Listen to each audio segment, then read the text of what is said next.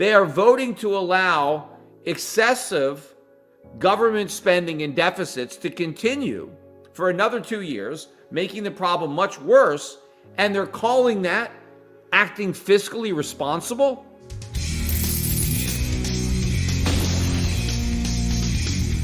In today's video, Peter Schiff, founder, CEO and global strategist of Euro-Pacific Capital, gives a warning that the 2008 crisis was just the prelude to a larger sovereign debt crisis in the United States that may lead to a collapse of the US dollar. The most important thing I want to discuss is what's happening right now live. In fact, I was watching on YouTube the floor of the House of Representatives, where they are getting ready to vote to raise the debt ceiling. In fact, they're not actually raising the debt ceiling because these cowards don't have the courage to raise the debt ceiling. They're just suspending it. Now, they've done that before. This isn't the first time they used that trick. But the reason they don't want to vote to raise the debt ceiling is because the number would be so huge. In fact, in order to get through the next 2 years, which is when the suspension is good for, it takes us through the next election.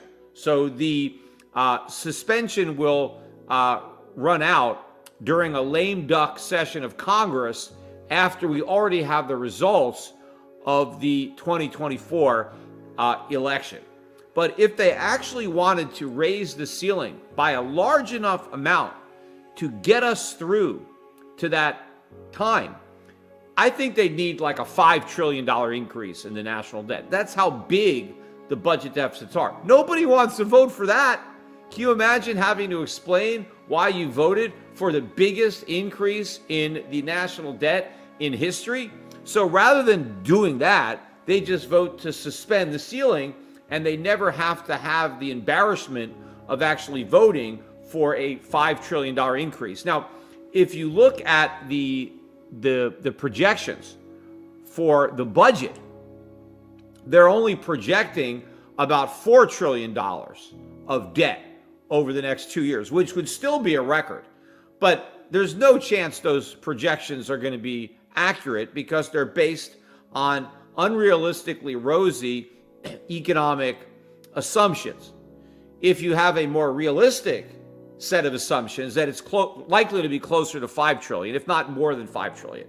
And that's why I came up with that number. But, the only thing that's, I think, more frustrating or more comical or ridiculous than the fact that they're raising the debt ceiling is what they named the bill that is going to raise the debt ceiling. I've talked about this on this podcast for years about how legislation often has a name of the opposite of what the legislation itself accomplishes, right? And it's very hypocritical of Congress to go after the private sector, right? They don't like it when pharmaceutical companies or cable companies or you name it, they're always policing their advertising. We can't have any false advertising.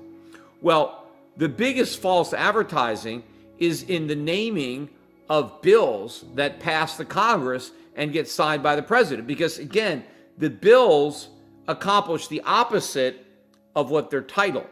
Because most Americans don't read these bills. So when the congressmen want to go back to campaign, they want to talk about what they voted for. So they pass a bill that raises taxes and they call it tax simplification because, everybody's in favor of tax simplification, so it's easy to vote for the tax simplification bill. You don't want to vote for the tax hike bill, right? They did the same thing with the Patriot Act, right? The most unpatriotic piece of legislation ever passed, and they titled that the Patriot Act, right? Nobody wants to vote for the anti-Patriot Act. No, they want to be patriotic, so they mislabel the legislation. That's what they did with the Inflation Reduction Act. The Inflation Reduction Act had nothing to do with it reducing inflation. All it did was increase inflation. But no congressman wants to come home to their constituents and defend a vote for the Inflation Acceleration Act. No, they want to say, I voted for the Inflation Reduction Act, even if the act itself increased inflation that you're pretending you reduced. Well, this title trumps them all. The title of this bill is the Fiscal Responsibility Act of 2023. I'm not making this up. The Fiscal Responsibility Act. So they are voting for the biggest increase in the national debt ceiling in history. They are voting to allow excessive government spending and deficits to continue for another 2 years, making the problem much worse. And they're calling that acting fiscally responsible. The only fiscally responsible thing to do is to vote against this bill. But only a handful of Republicans are going to do that. Now, there's actually going to be some Democrats voting against it too for opposite reasons. See, the Democrats don't care about the debt. They don't like some of these, trivial spending cuts. Like there is some, I think, minimal increase in the work requirements in order to get food stamps. And they're talking about these cuts to government spending. The Republicans are out there bragging, the ones who are voting for this monstrosity. They're claiming this is some kind of significant milestone for conservatives. We finally are tackling government spending and deficits. They're not tackling anything. The deficits go way up. Even if you believe the press, they only claim about $1.5 trillion of deficit reduction over 10 years. That means $150 billion a year. But even those cuts don't actually happen until the later years, and none of them are actually going to happen because, again, they're all based on overly optimistic economic assumptions. No inflation, low interest rates, low unemployment, no recessions. I mean, everything is perfect in order to get these so-called reductions in the deficit. But again, the cuts that they're talking about are reductions in the rate of increase, not real cuts, and they only affect a tiny part of the budget. None of the big ticket items are there. I mean, national defense actually increases, and they admit that. There are increases that are automatically built into Social Security, Medicare, right? Those are off the table. Interest on the national debt is exploding. So all the big stuff is exempted. I mean, they're only talking about trivial, non-existent cuts in what amounts to a tiny part of the budget. I mean, even if we got $1.5 trillion in spending cuts or $1.5 trillion in deficit reduction, right? That's what they're talking about. Not $1.5 trillion in spending cuts, but deficit reduction.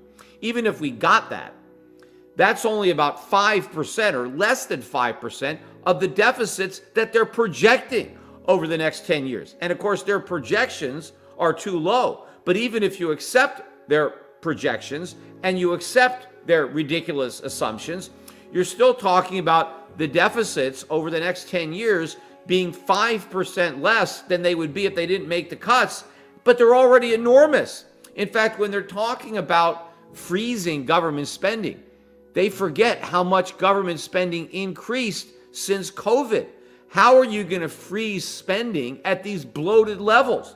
You have to reverse spending. You have to make real substantive cuts to government spending in order to do anything about the problem. But this bill does nothing. And unfortunately, this is exactly what I said was going to happen from day one.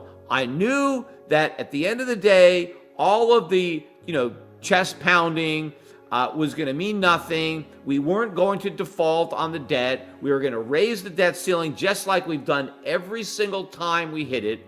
And yes, we were going to do it in a way where Congress can lie about it, where the Republicans can pretend they've actually done something, because we had this big fight, and now they want to pretend that we actually got something as a result of this big fight.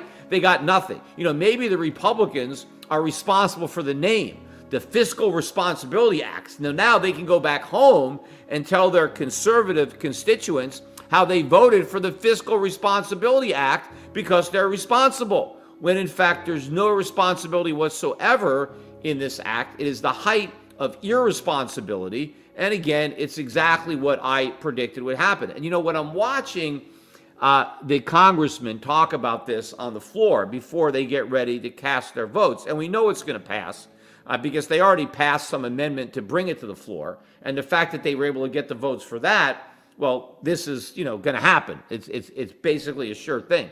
But to hear the Democrats talking, the real crisis is the debt ceiling. A lot of these guys are saying we need to eliminate the debt ceiling so that we don't have a crisis. And they're talking about all of the problems that American families would be struggling with if we didn't raise the debt ceiling, because we might have to default. And they're talking about how a default would hurt American families because, it would increase the interest rates on their car loans or their mortgages, because it would, diminish the credit rating of the U.S. government. And so interest rates would rise. But what these Democrats completely overlook is the impact of the deficits on American families. Somehow they think the deficits have no impact. It's just the limit on the deficits that has an impact. No. Who do the Democrats think are on the hook to repay all these deficits? It's the American families that they're pretending to care about. Interest rates are going to be much higher in the future because of these deficits. Inflation is going to be much higher in the future because of these deficits. If you really care about the American family, then stop burdening them with the responsibility to repay all these deficits, either through taxes or inflation. If you care about the American family, you will not raise the debt ceiling, because that means you're saying, American families, we're not going to burden you with any more debt. The debt that you have right now is it. We're going to stop here and we're going to try to reduce the burden of debt. No, what the Democrats say is we want to get rid of the debt ceiling so there's no limit to how much debt we can pile on the back of the American family and obligate them to repay either through taxation or inflation. But again, it's not just the Democrats I want to criticize for blaming the problem on the ceiling. I want to criticize the Republicans for claiming they've done something about it, for claiming they've actually won a hard fought victory on behalf of the taxpayer, on behalf of the American public, when they've sold out the American public and the taxpayer. This deal is a complete farce. Everything from the name of the deal to what's inside it is a fraud on the American public. In fact, I would not vote to reelect anybody who voted for this, including any Republican who voted for this. They should not be sent back to office. What is the point? You might as well send a Democrat there. I think the only ones worthy of re-election are the ones who opposed it, because those are the only ones who might make a difference in the future. And, if this is all we can get, if you've got these Republicans talking about how this is this great accomplishment and they've accomplished nothing, well, clearly they're never going to do anything. And that doesn't mean that we're not going to have a crisis. We're going to have a crisis, but not because we didn't raise the debt ceiling, but because we did, because the crisis that's coming is the debt crisis. That is the problem, and it's going to lead to a currency crisis, massive inflation. The American families are going to pay through the nose because of what Congress has been doing, including the most recent bill, this Fiscal Responsibility Act, that is about to pass the House and then will go on to the Senate and eventually to Biden's desk for signature